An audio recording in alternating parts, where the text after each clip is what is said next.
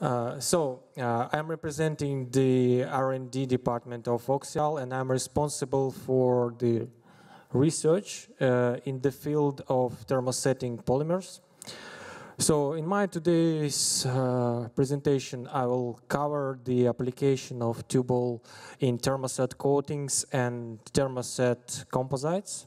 So starting from application of Tuball in coating, I would like to address your attention that when we look at Tuball as an additive, in fact it's a complex additive with a multiple of features. For example, if you aim for conductivity, you should also take into account that there are many other properties listed here. If you make a coating with Tuball, it may play a positive role on the one side because you can possibly make this coating more strong by improving the abrasion resistance. You can make it more UV stable or more anti-corrosive. So, in our research work last year, we covered basic major coating types. It's self-leveling compounds, thin thickness top coats, and gel coats.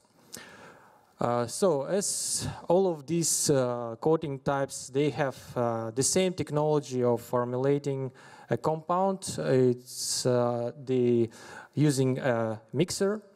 We have created the line of products called Tuball Matrix for each of these applications. So these concentrates, they are containing pre-dispersed nanotubes that can help to easily incorporate Tuball into the system. So I would highlight our results in antistatic floor coatings. First of all, we can declare that we can cover basically all the range of resistivity for the listed applications. We can get, thanks to the low dosage of CNTs, we can get the colored solutions. And another one, third benefit is that we can there is a possibility to remove the conductive primer because our nanotubes, they form the 3D conductive network so that the charge can travel on the surface and inside the volume. So, and that sounds good, but at the beginning of this year we have encountered many problems such as self-leveling of the fluorine compound.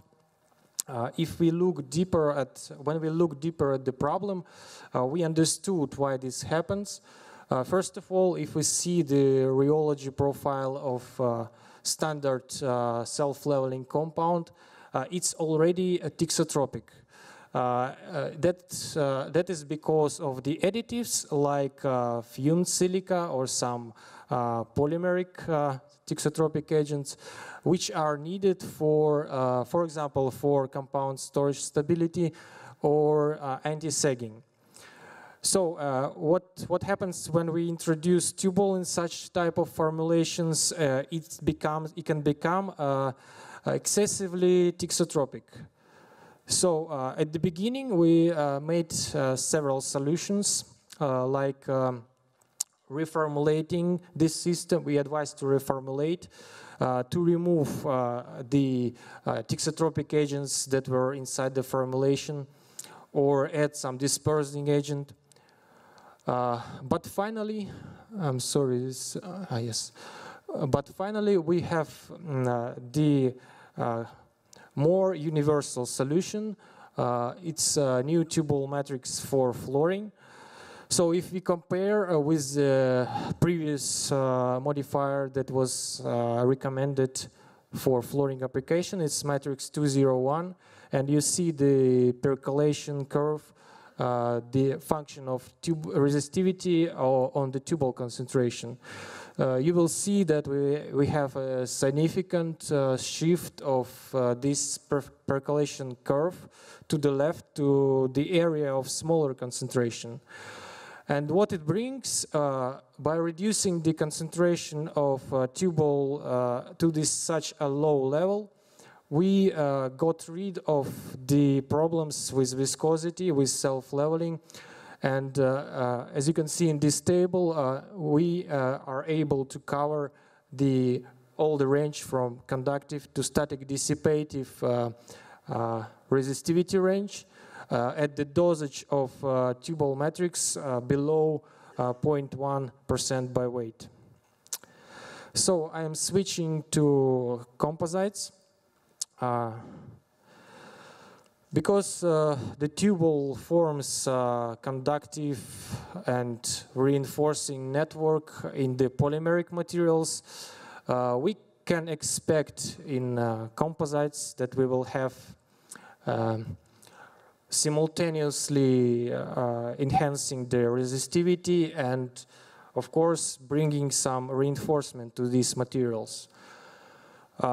Basically, currently we can introduce Tuball inside the composite materials with all basic technologies of composite manufacturing.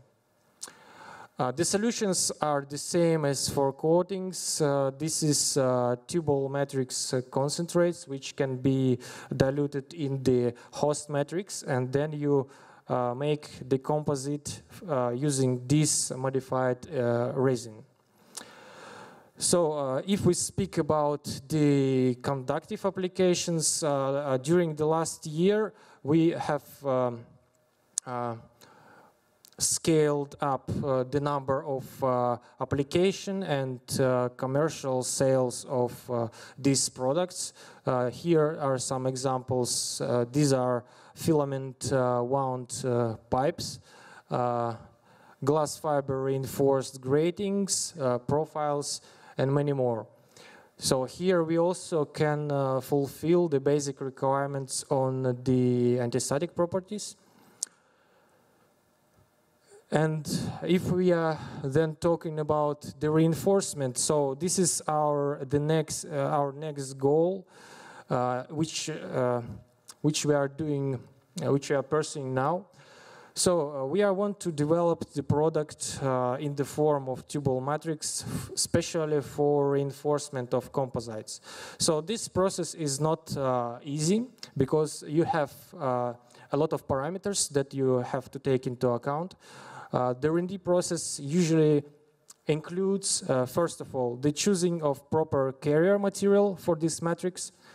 It should not reduce the mechanical properties itself.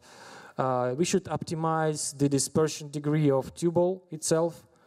And there is a possibility of Tuball treatment or Tuball functionalization.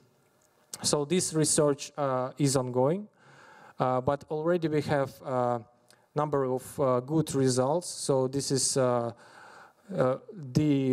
glass fiber reinforced composite based on the epoxy resin. So we used the special resin that is used in the composite industry and glass fabric, and we did these composites using hand layup. And we got the improvement, for example, here in interlaminar shear strengths up to 30%. But of course, it is not the limit because our research is still ongoing. So if we are to conclude my presentation, we still continue to work in the field of coatings. There are fields which have high priority, like anti-corrosion, and very soon we are hoping to get the modifier for the market. And of course, we are working on reinforcement, our main focus, reinforcement of coatings and reinforcement of composites. Okay, thank you for attention. Thank you, Dmitrii.